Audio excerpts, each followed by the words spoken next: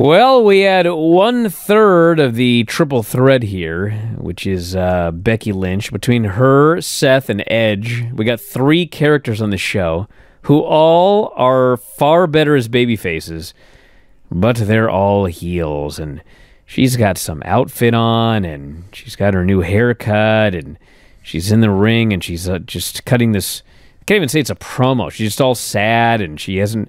It's been 3 years since she's walked around without the belt, and she doesn't know who she is without this championship, and she's just droning on and on. She's at rock bottom. And finally, whose music should hit but Asuka? And this place went crazy for Asuka. And she dances her way down to the ring and gets this big babyface pop.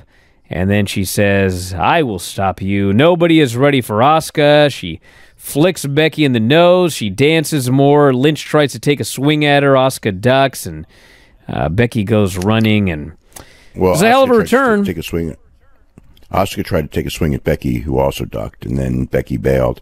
So the deal is Becky said that she was all depressed and she's at her bottom, and then she all of a sudden realized that once you're at your rock bottom, all you have to do is go up. So she realized that she's going to make this great comeback.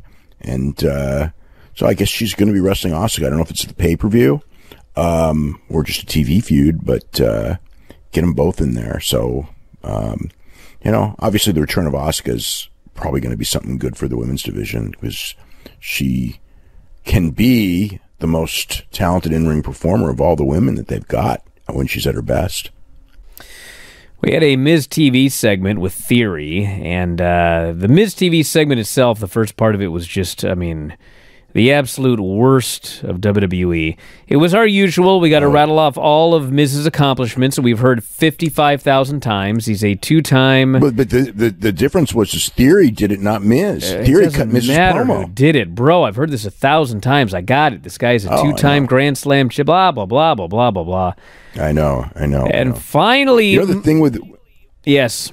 The thing with Theory, they're super high on Theory right now.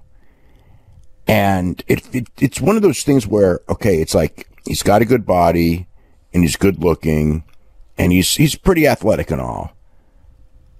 But there's something, it's like, I think that what it was like John Cena said the thing, right? Where he's better than me at everything, which is preposterous, because from a charisma standpoint, Austin Theory is nowhere close to John Cena from a promo standpoint. And boy, was that obvious tonight, because I'm watching this going like, this guy, I can see why you're behind him, and he's young, and all that. And then they really want to make a young star. They've been wanting that guy in the mid-20s, to push, so I get, giving the guy a try and everything. But from a promo standpoint, he's just a guy, your top guy has to get that promo thing down. And perhaps he will, but when I was watching, his big thing is, Vince says I'm a top star, you know what I mean? I'm the protege of Vince, and somehow because of that, he's supposed to be this top star now, even though up until a couple of weeks ago, as the protege of Vince, he was kind of like a goof, Now he's supposed to be serious. Now that he's the U.S. champion, and I'm sure they're going to give him a real big push and everything, and we'll see what happens, but, yeah, I don't feel the charisma. He may develop it. I'm not against the push, but I just sort of think that they look and go like good body, good looking equals star. And it's really, star is charisma. And I'm not saying he doesn't have it, but he doesn't have like the charisma level that I would associate with a top WWE star. He feels like a mid-Carter, and needs to develop a lot more, and they're going to strap the rocket to him, it looks like. So we'll see. So Ali makes his big return here, and he and Miz go back and forth, burying each other, and Ali wants a match with Miz, and Miz does not want this match. And he's talking about how I don't have a magic wand, I could just make these matches. And then Theory goes, well, I just texted Vince, and he says the match is on. So, of course, Miz is upset about this, and we get Miz versus Ali. And they only went 7 minutes, but I think that this was the best Miz singles match I've seen in I don't even know how long. And obviously, you know, Ali was great. But Miz was working hard in this match, and they had some good spots. And finally, Miz hits a low drop kick. He goes for the figure four. Ali reverses into a cradle and pins him. And, of course, Miz is furious, got pinned by the returning Ali.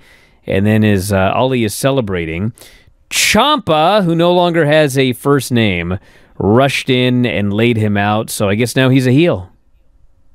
He's a heel, and that's going to be the match. You know, him and Ali. That's going to be the you know, which as far as a feud goes,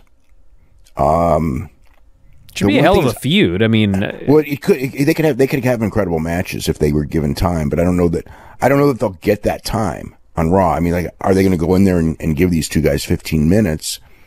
And we'll see. I mean, they may, but I think they won't. I think that's what may hurt it. But I mean, whatever time they're, you know, the potential for these two guys, obviously, they could have great matches. Yes.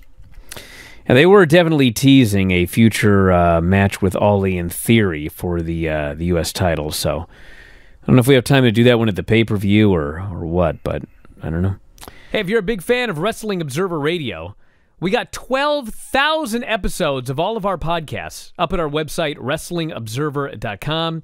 If you sign up today, you get access to every single one of them. The 12 to 18 new shows that we do every single week. You can podcast them, listen to them on the road, at work, working out, in the shower, wherever you listen to your podcasts. And also full access to the Wrestling Observer newsletter and archives. So if you love what you hear, head to WrestlingObserver.com. 12,000 audio shows at your fingertips.